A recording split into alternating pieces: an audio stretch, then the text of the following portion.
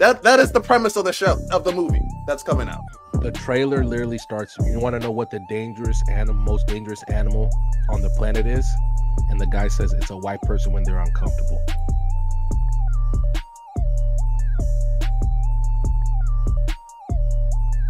Go ahead, Lani. So mine's a little bit more serious. At least to me, it is. I'm disgusted, like genuinely disgusted. Disgusted, my nigga. People let the community down. So there's a movie coming out this week, and our friend King Line talked about it in a video earlier. It's called The American Society of Magical Negroes. Yeah, I heard about that. So I looked at the trailer. I tried to see what it was about because I apparently got like already a 30% on Rotten Tomatoes, like a 2.7. 30%, like trash. So I was like, all right, what's this about? Mercy. I was like, is this some like Black Harry Potter shit? So what it's about is these black people that get magical powers. Their job is to make white people feel better because white people are the most dangerous people in America, and so they do things to help white people as their job. What? So they're basically magical slaves that get paid. Their job is to help these magical niggas go to different white people to make their lives easier. That is the premise of the show, of the movie that's coming out.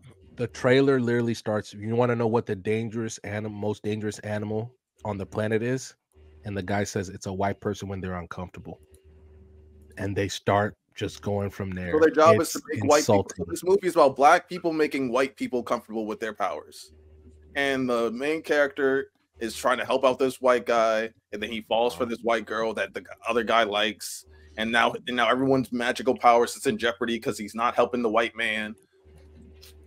Yeah. So. Oh man. Yeah. So I put in like every actor and actress that is of color. I want to put them all in there, all in this Death Note, because that.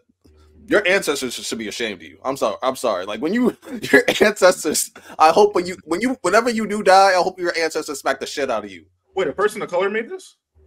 I don't know who made it. I'm saying whoever like the movie read the script and like, oh yeah, let me sign up to be a magical. Some boom coon did put that thing out. So Justice Smith, he's the main character. He's going in there. It looks like a parody, Riddell, but it's not. It's a romantic. I guess you can say it's a romantic comedy, but I'm not going to claim it as a romantic comedy. Nicole Byer, she's in a bunch of shit on Netflix.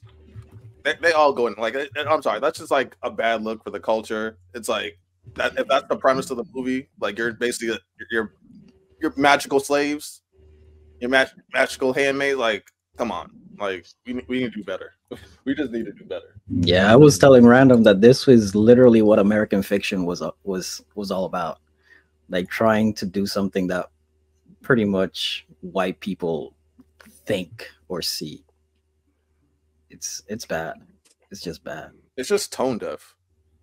I don't understand how you do all that, and maybe that money's just that good. But you go home at night, you're like, "Hey, baby, we made a lot of money today." I don't know how you do that. You make a movie like that, because ain't no way this movie's gonna do. My thing is, when you're done. When the movie's over, whatever money you gonna get, because it's not gonna make its budget, by the way. I'll just claim that right now. Probably not. And then you go home and say, I'm proud I made that movie. I don't know how you do that. And you go home at night and you say that. This is what happened when people I have a hot take about this. Like I don't know if it's how people would take it, but I feel like this what happens when people beg for representation instead of just making their own. Like you get foolishness like this. And I think it's a lot of stories, at least the best stories, unless race is like historically relevant in your story. I just think you should just have a story. I ain't gonna lie. Like your story just has groups of people and it's not really a point unless you have like historical context to it. Because outside of that, it'd be crazy. But you're right, because I watched American Fiction. I wish I watched it before. It was such a great movie. You guys called it, and Jesus Christ, It's crazy to have that movie and then watch that trailer again, and I was so angry that you would make something like that and feel comfortable representing the community that way.